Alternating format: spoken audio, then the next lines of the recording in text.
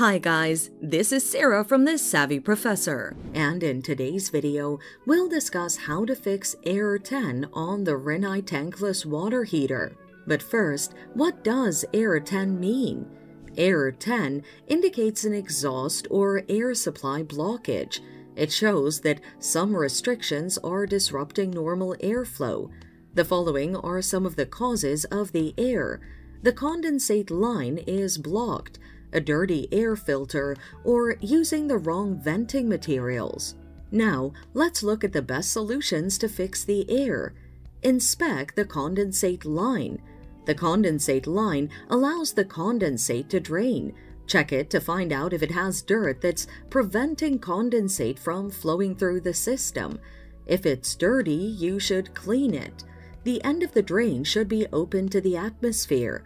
If the condensate trap is full, drain the condensate. Also, confirm that the condensate collar is not loose and it's properly installed. Clean the air filter.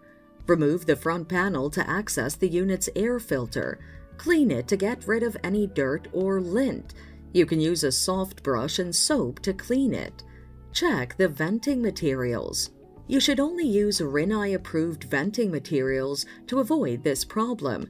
If you've been using aftermarket parts, replace them with original components. Also, ensure that the venting elements are connected properly. And that's it. Thanks for watching. Till next time.